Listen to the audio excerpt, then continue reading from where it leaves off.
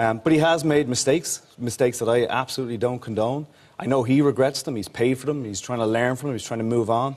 And I hope we return to doing the positive things, that the goal setting, the work ethic, going for something that seems impossible. They're the qualities that I love in Conor, that I love talking about. When I'm in a kids class in my gym, I've got 200 kids under 18 in my gym, so I'm conscious of the fact I want to set good examples for them, and I know Conor does as well.